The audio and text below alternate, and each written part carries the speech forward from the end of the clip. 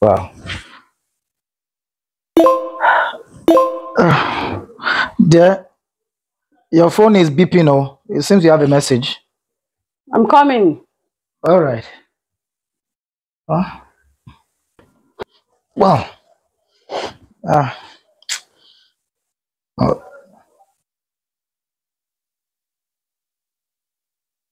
ah. What's this? Ah. Wait. Oh. Ruth. Abi. Ruth. Ruth. Yes, there. Mumbo. I've been calling you now. I'm coming. So, where's my phone? Mumbo. What happened? What kind of message is your sister sending to you? Message. What? Kilo one day. Are you planning to leave this house?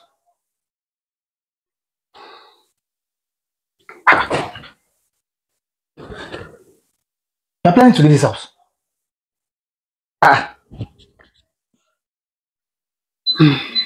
Talk to me now.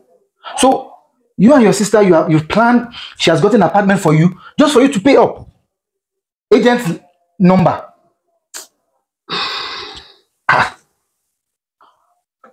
Listen, what kind of rubbish is this? See. What am I expected to see? I'm tired. I am done. You are done with all the taking care of. Look at you. What have you ever done with your hand? I've blessed you. I've given you everything you needed. So why are you telling me you are tired? Tired of this house? Tired of all the enjoyment? Tired of your beating, of you molesting me, of you diminishing my integrity, of you doing so much. Kilo shele. You beat me at will. You do whatever you wish. You tell me you feed me. John, you eat okuko. Just kill me. But I can't wait. I can't stay. What can a man do for a woman that should be satisfied? Everything you needed. Okay, that singular one you are talking about, we know is an issue, but it's what we can resolve. But should it be to the extent of you leaving my house? Issue is an issue we can resolve. Look at what you are even saying. It's an issue we can resolve. How many times can resolve issue? You will beat me, you will beg me. You will beat me, you will beg me. But I begged you. You begged me. Yes. It didn't change. John, what I needed from my man is for you to change. It's for you. See this. You don't meant to see this. How dare you? How dare you? How dare you? How dare you? Are you crazy? No, are you mad? Are you mad? What? Oh! This felony. Oh, who's felony? You can't hold your bully me, right? Mr. John, please, don't you ever touch me again. Ruth, you raised your hand, you slapped me. I will slap you more. You slapped your husband. If you come close, if you come you slapped your husband. Man, I will slap you more. It's over. I mean.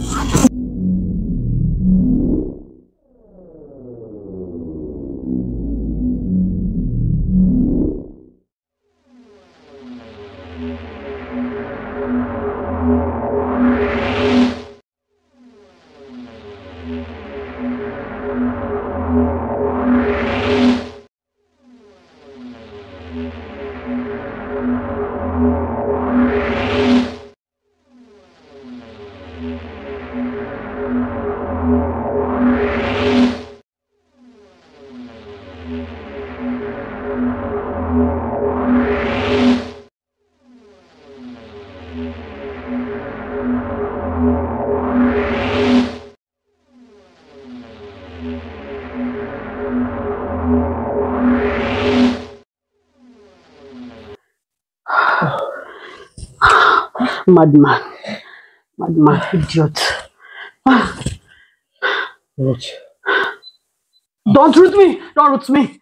Don't root me. What? My face.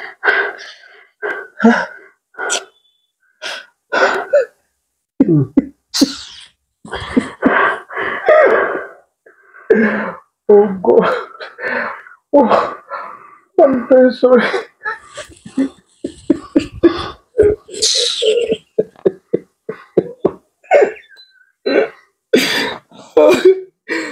Very sorry.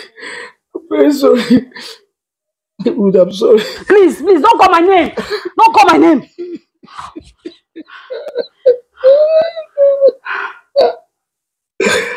Oh, look at what I told you it too. You never raised your hand at me. You God. And I'm not sorry for doing that. I am not sorry for doing that. I'm sorry. It wasn't intentional. Your mama, I've went through many things in my life.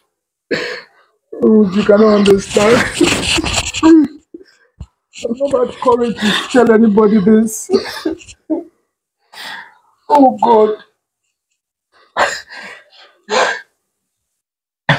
My bringing was not too rosy. My parents never had love within them. And I was there, the only child. Would you marry me? Why? So, ṣé wọ́n nìkan lójú ẹ̀ máa kọ́kọ́ rí 20 ni? Are you the only one? Are you the only one that experienced all that in his or family? Ṣórí, ohun tó wà nínú ọlọ́tí máa ń pamọ́. Yorùbá máa ń sọ pé ẹni tá a kọ́ níkà tó hùwà ìkà. Dájúdájú ìkà ti wà náà láti ṣe ni. So like that. My mom was very enterprising. She had money, but my dad was not so rich.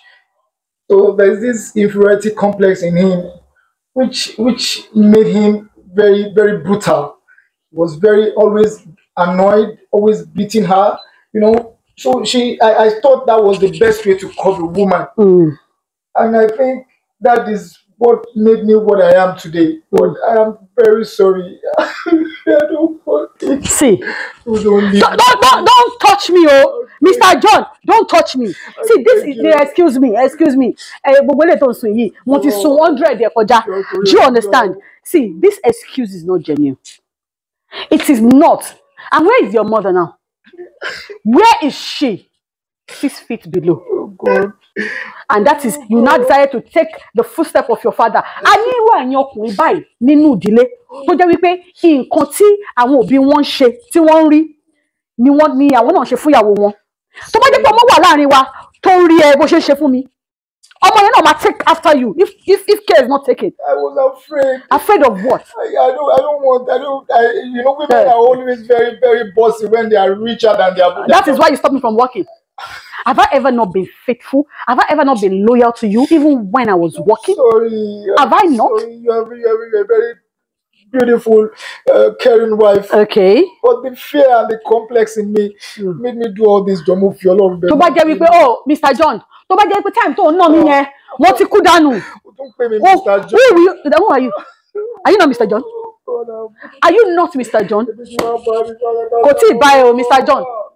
Kò tí ì bá ẹ nínú ilé tó bá fọwọ́ kọ mi. Are you mad? God, you slapped me.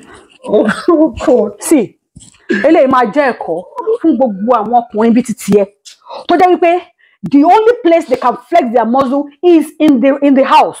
I'm sorry. And it's not wípé àwọn obìnrin náà lọ́pọlọ àwa náà lè fight back, but because we are virtuous women, because we respect and honor our husband, that is why we are like that. Do you understand? My flex, tó bá dé tán sí ẹ̀lẹ́bá, tó bá súnmọ́ mi, Mr. John, tó bá súnmọ́ mi, wo.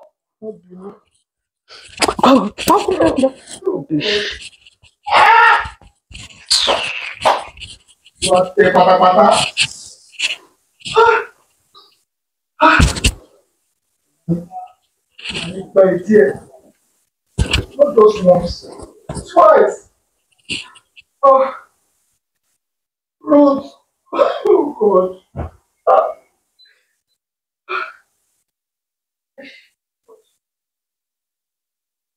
Ruth, I'm sorry.